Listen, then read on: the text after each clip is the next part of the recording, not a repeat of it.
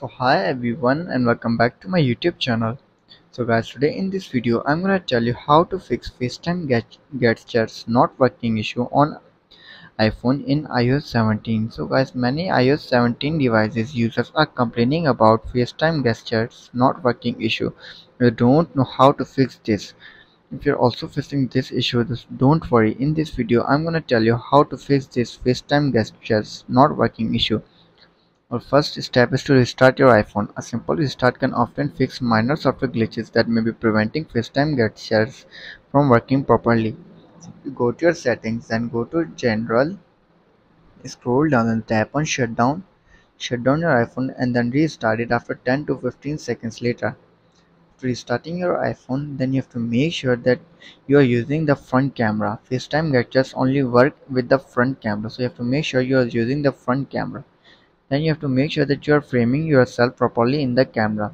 Your face should be centered in the frame and your hand should be visible. Then you have to make sure you are using the correct gestures.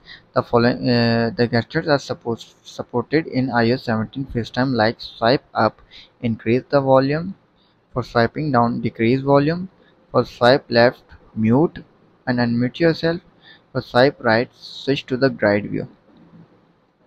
Then you have to try disabling and re-enabling FaceTime gestures. To do this, simply you have to go back and then go to FaceTime,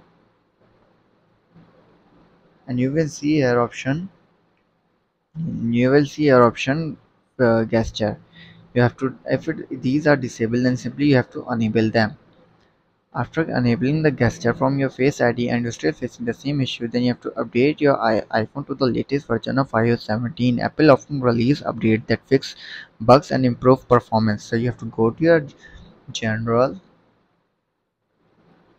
then tap on Software Update and see if there is any available update for your iPhone. If there is, then simply update your iPhone to the latest version of iOS 17. After applying this all solution and you're still facing the same issue, then you can try reset your iPhone settings. This will restore your iPhone settings to their factory default, but it will not erase any of your personal data. To reset your iPhone settings, you have to go to your settings and go to General, scroll down and then tap on Transfer or Reset iPhone. Tap on Reset all settings, enter your password and fix your issue. So guys, if this video helps you, then make sure to like and subscribe my YouTube channel for upcoming videos, and thanks for watching.